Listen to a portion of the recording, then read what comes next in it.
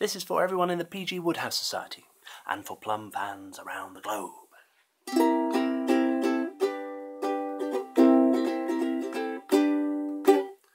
Mr. Mulliner tells me tales of dazzling daring do.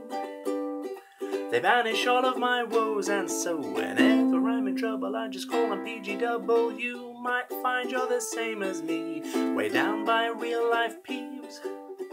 Well, you can lighten the load, you see, if you just turn to Jeeves. Some people think that he's a butler, but we all know he's a valet. He's a scalpel, not a mallet. He's an artist with no palette, like the master who first drew him into life.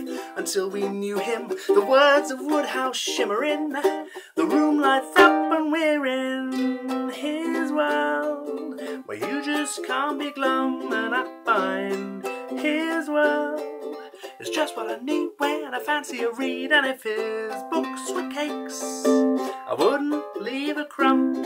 I'd just say that was nice and maybe cut you a slice. And that's why I love Plum.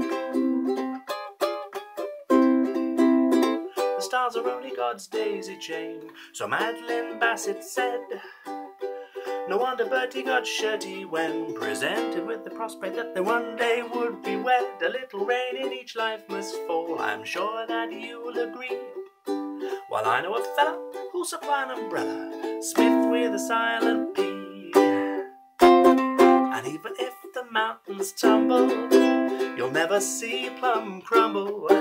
His prose could fill a mansion, his poems don't lack scansion. And if your life lacks laughter, well, I know what you're after. A trip to where the Empress reigns, to Blanding's castle, that's in his world, where you just can't be glum. And you'll see his world has impeccable style and always raises a smile. And if his books were pies, I'd gobble every crumb, and I'd say that was great and maybe swallow the plate. And that's why I love Plum.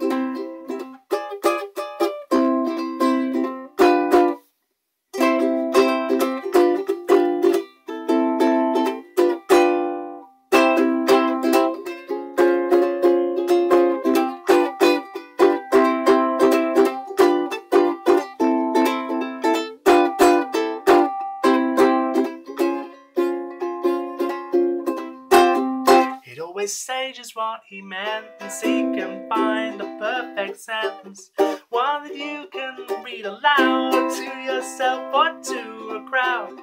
It's about the way you tell him, arise, arise, the great Sir Pelham. The words of Wodehouse never die, and we know why, because in his world you just can't be glum. And you'll see his world will capture your brain and make you late for your train. And if his books were cakes, I wouldn't leave a crumb. I'd just say that was nice and maybe cut you a slice. And that's why I love Plum. Yeah, that's why I love Plum. That's why we love Plum.